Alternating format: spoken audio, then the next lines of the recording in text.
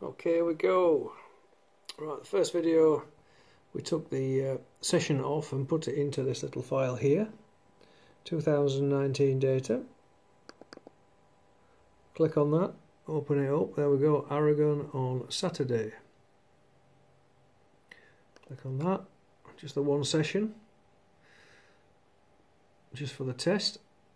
There we go.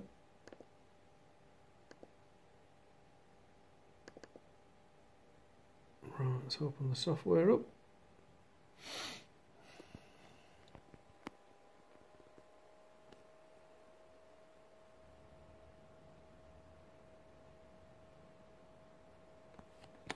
There we go, come straight up.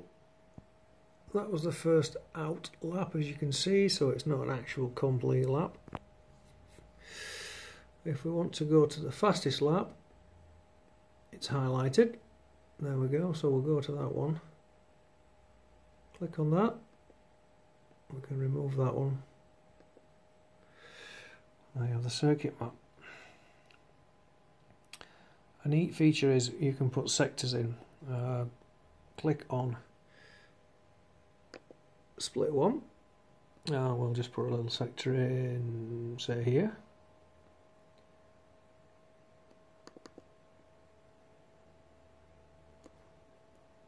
Right click and then go to sector 2, take that, let's put that, I'll just say here.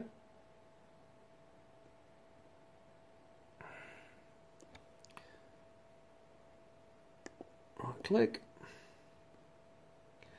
As you can see, there's no, you can have 3 splits. I'm just going to go for the 2. Once you've put them in, scroll up to the save.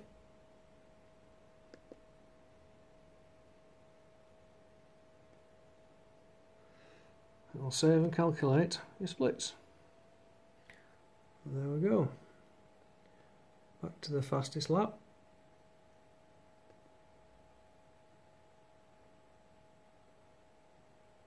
And then you can look at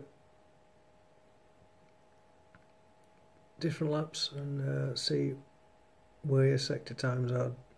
Obviously you'd like a little bit more consistency there. With the data on this,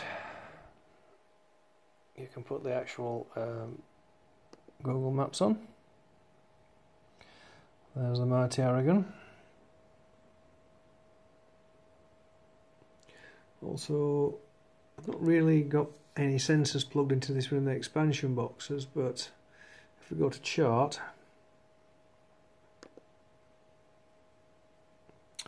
I've looked at the GPS speed and also the XXL. So where you can see here where the XXL is highest, that's where the slowest speed is. Makes sense, so you know where you're braking harder. You can compare different runs. I'd like something a little bit closer, but just for an example I'll go for this one. Completely different, as you can see, performance wise. Speeds. So you can compare the quite slow 2:10 against the 2:05. Also gives you an ideal for sector time as well.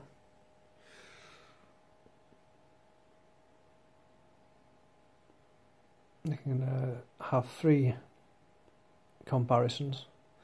Let's put the took longer laps. It's a neat little machine, and you can also add in with an expansion box other like your front and rear port, throttle position sensor and things like that. It's a nice little lap timer and quite accurate. Tested it up against the AIM Solo and it worked really well. It just needs to be vertical, or as vertical as you can, and the GPS will be fine.